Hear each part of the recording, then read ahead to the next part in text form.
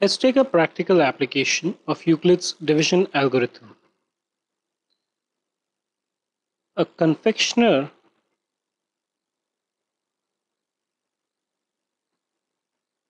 store has 130 pastries and 140 patties. He wants to put them in refrigerator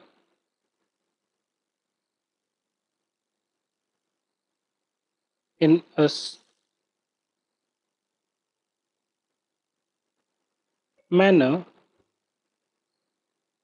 so that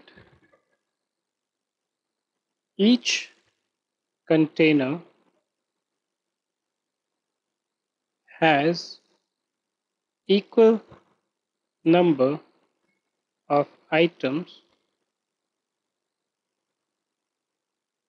and minimum number of container are used. How many items should come in container?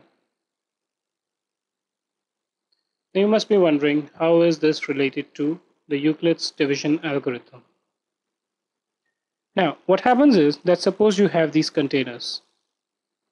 Okay, let's say you put in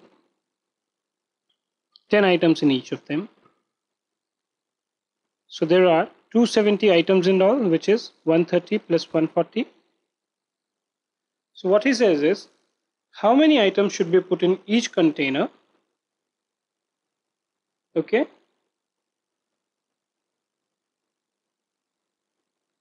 Now, if you have to have this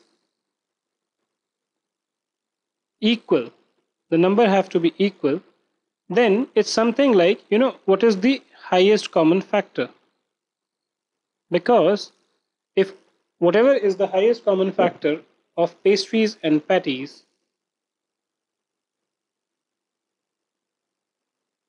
okay, that's something which you have to find out. And how do you do that? I mean, that's very simple. Again, these 130 and 140 are just like two numbers in a Euclid's form division algorithm. So 140 can be written as 130 into 1 plus 10. So in second case, basically, this becomes my A and the remainder becomes my B.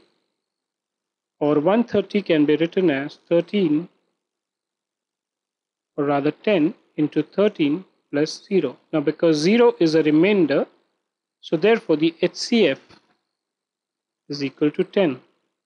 So if you start putting 10 items in each category, then basically you will use the minimum number of tray.